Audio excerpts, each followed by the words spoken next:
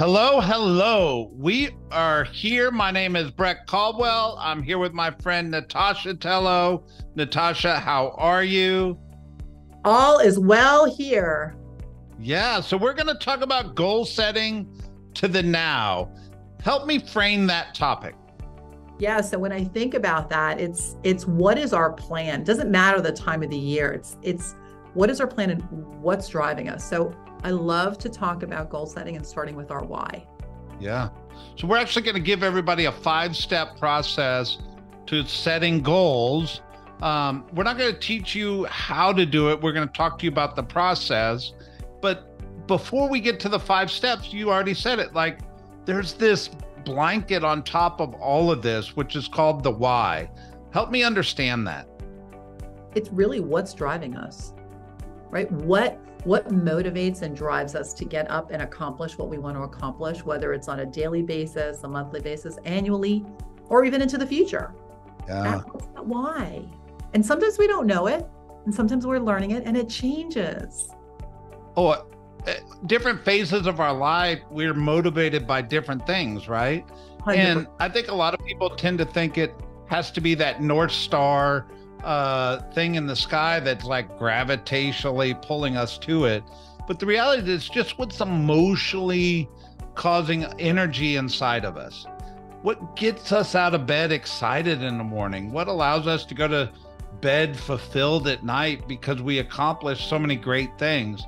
But that emotional why is probably one of the biggest secret ingredients in the cake of success. It is. I think if you polled or you went into the DNA of all high performers, that's what you're going to see. You're going to see one of two things. It's the why that's driving them. And the question is the why something that they're running towards pleasure? Because most people think we run towards pleasure. The truth is most of our whys is because we're running from pain. We don't want to go back to something, or we don't want to experience something, whatever that something is. And that's the why that drives us forward. Or we don't want our loved ones to experience something of pain either. Yeah. Correct. Yeah, anyway, it's worthy of a conversation. We certainly would encourage you to research Simon Sinek. He does some great work on helping people discover their whys. But the 5 things that you need to understand and engage in goal setting to the now, number 1 is what's called a GPS. It stands for Goals, Priorities, and Strategies. It is a 1-page business plan. Natasha, why is that the place we start?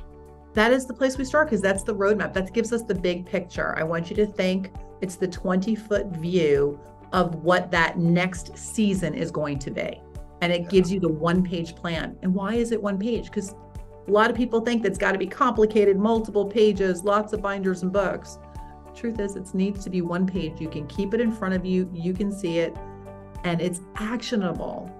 Yeah, absolutely.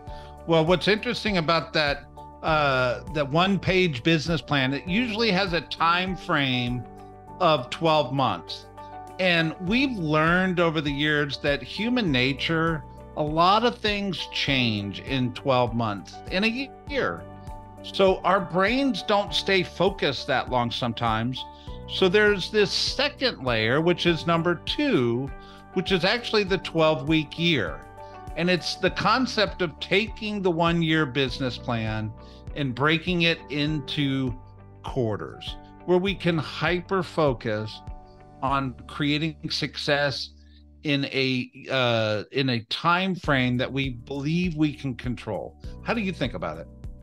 I look at it this way. Not everybody is comfortable planning out that full year. It feels overwhelming to some. Yeah. And so if that's you right now, don't think about, oh my gosh, what's going to happen for an entire year. Think about, what am I going to do for that first quarter of the year? And what am I going to, what are the things I'm going to put in to instill and to create that sense of urgency and to create that momentum such that I hit it? Yeah. It's like if the thought of running a marathon is overwhelming to you, could you get your head wrapped around running a 5K? What is the length or distance you can get your head wrapped around where you can stay focused and on task and accomplish great things? The 12-week year speaks to the 5K people. Absolutely. That's in me. that analogy. I love it. All right. Our next tool, number 3, is actually called the 411. Natasha, you take this. So what does 411 stand for? It is 4 weeks, 1 month, and 1 year. You're really taking what you've put on that GPS and you're breaking that down into monthly and weekly goals for yourself. Yeah. One of the ways I've heard it explained is the 411 is your weekly accountability tool to make sure your one-page business plan happens. And it's more of a working document. It has an ebb and a flow to it as you're going through your year or your month or your week, as you're trying to accomplish and working towards living that big life. The next thing, I would say before we wrap that part up, I would just say it's not a to-do list. It's your must-dos, and it is a measuring stick. I look at it as a measuring stick. Am I at my goal? Or am I behind? That allows me to make adjustments really quick. I love it. The 4th tool, which sounds pretty elementary, but it's calendar. It's calendar and time block. I mean, in order to live a big life, you have to be structured and you have to have an organized approach, which talks about time. And until you can control or gain control of your time, you're never going to find your way to success. The calendar, Natasha, I mean, it is everything, no? It is everything. If it's not on your calendar and it doesn't exist, I think time blocking and calendaring is the one equalizer, because it's the one thing we all have exactly the same of. I mean, I don't know about you, but I don't have more than 24 hours in my day. And yet, why are some people so much more accomplished or successful, or they can just get so much more done? Because they're living by a calendar. Yeah. And it's one of the things we don't like to give up control of, because we like to own our calendar, right?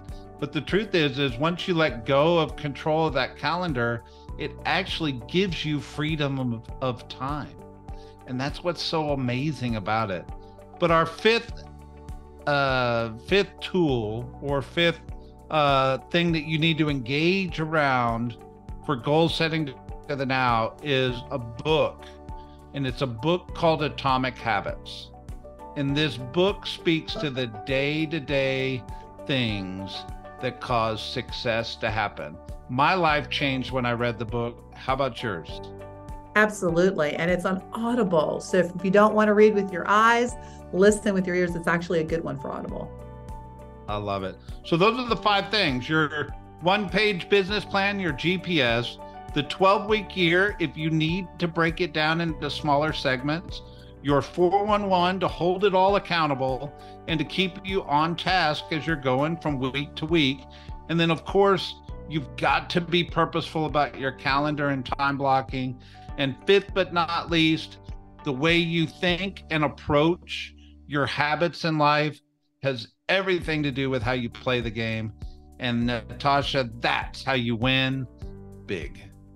Absolutely. And then if I would put a bow on it, then it's the who, right? Do you have a who that's helping you with all of this? Absolutely. I mean, and by when, right? Like, when are you going to get all this stuff done by? Okay, so our 3 questions for you to discuss in the room. Question number 1 is how. How are you going to approach this process of getting your business plan together, your 12-week year, your 411, all these things? How are you going to get this done? Awesome. So once you've done it, now it's the who. So who is going to help you and who's going to help hold you accountable to it? Absolutely. Don't go at this alone, right? No, absolutely not. Question number 3, you need to put a timeline on it. So the question is, when are you going to have this accomplished by? Because without the deadline, it'll just be a working document that never gets done. So Natasha, I'm excited to share these tools. And this is the way to unlock a big life, right? Goal setting to the now. You want to grow. That's what you got to begin with. Make it happen.